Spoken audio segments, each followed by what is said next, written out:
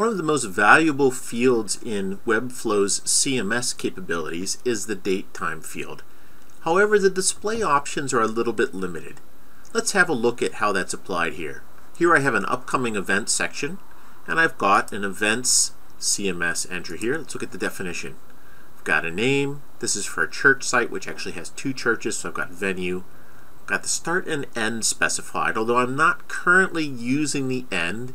In some implementations on some websites where I have multi-day events, I do use this to choose what is displayed on the screen. We'll go into that on a separate discussion. I've got a brief description, which is text only, and some other options like featured event options. Then I've got a full text description and images, locations, and so on. Additional fields, which I'm currently not using for this implementation. What we really want to focus on right now is using the start date time and displaying that in the most convenient way for our website. So let's have a look at what this looks like.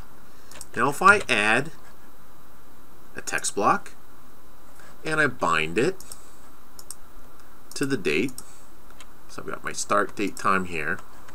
These are the formats that I have available. I have basically long month formats with the day and the year. I've got some date and time formats. What I really want this to say, though, is abbreviated weekday name, abbreviated month day name, the day and year, and then the time. And I want to be able to put some symbols in between, such as an @ sign between the time. So my only real option here is to use these parts. That essentially means that I need to create a number of different text fields here and style them each differently in terms of the format, and then have them all display horizontally. So the first thing we're going to do, just for convenience, is drop in a div block, and we're going to put all of our components inside the div block. You can see here I've got a div block and I've got my text block bound inside of it. Now let's create a couple of these. We want one for the weekday, we want one for the month, the day, and the year, and we want one for the time. We also need in here a text block for space and a text block for an @ sign. So I've put in a number of different blocks here. Let's go wire these up.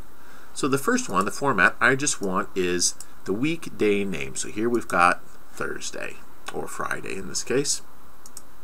This is plain text unbound. All I want is a single non-breaking space, so I hit Shift space to put that in. This next one, I want the month name, day and year. Looks good. Here I want a non-breaking space, Shift space, an @ sign, and another non-breaking space. And this last one, I just want the time. So I'm going to use, there we go. Now as you can see, by default, all of these text blocks are designed to be configured as a block. Now I could give them all a selector name, name all 5 of them with the same selector name, and change them to inline block so that they would display horizontally adjacent to each other. However, there's a better way. And this is the reason that we've put them inside a div block. What I can do is apply a class selector to the div block that affects all of its children, and the way we do that is we're going to turn it into a flex control.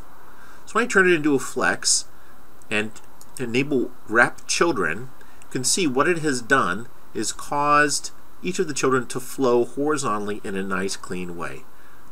Now I've actually already created a selector here, which I'm going to call event date time. There we go.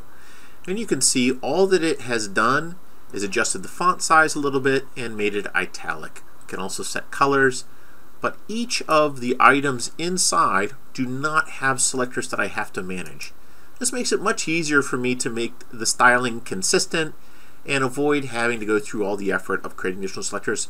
All I have is a selector on this parent div, and this text styling that I apply, the font, the colors, the italics, the bolding, the sizing, the line spacing, are all inherited. So far, this is the easiest way I've found to deal with date times in Webflow. I hope this is useful.